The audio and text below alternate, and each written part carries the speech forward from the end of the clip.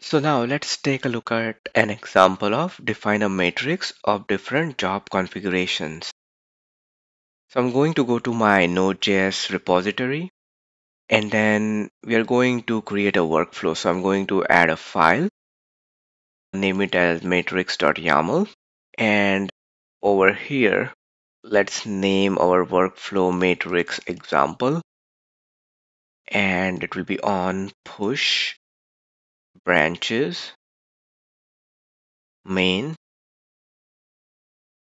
Now let's define the job. So first one would be build and the strategy. So we are going to define the strategy over here would be matrix, and then operating system would be, so the latest available is Ubuntu 2204, and then we will also test it on our workflow on Ubuntu 2004. And for Node, we'll test our workflow on Node 18 and 20, and then runs on. So instead of Ubuntu latest, we are going to use matrix.os, and then the steps. So the steps would be name would be checkout repository, which uses actions checkout v4, our standard checkout. And now let's set up Node.js,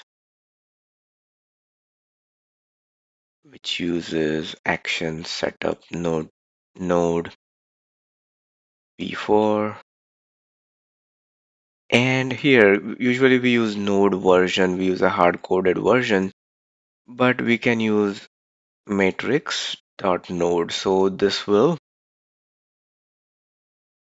pick up node version 18 or 20.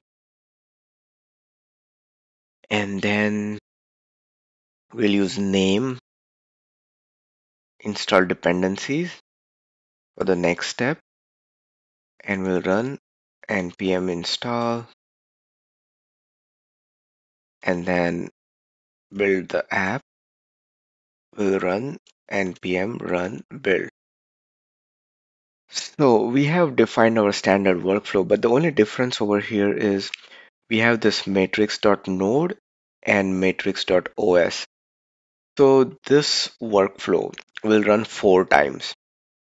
One would be combination of Ubuntu 2204 and Node 18. Second would be Ubuntu 2204, Node 20. Third would be Ubuntu 20 and Node 18. Fourth would be Ubuntu 20 and Node 20. So for these parameters, it will do a combination of these two parameters and run our workflow. So that will be 4 combinations in total. So now let's commit our changes in the main branch. And now let's go to actions. Let's click on the left on our matrix example workflow, and you'll see this job running.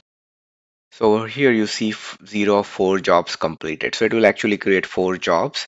And here are the different parameters that we were discussing: Ubuntu 2204, Node 18, and such. So there are like 4 jobs that will run. And we'll just click one and see that it will set up the Node.js, and it will follow the steps that we had written with different combinations. So that way you can run your workflows and test your workflows depending on your requirements on different operating systems, different node versions and such.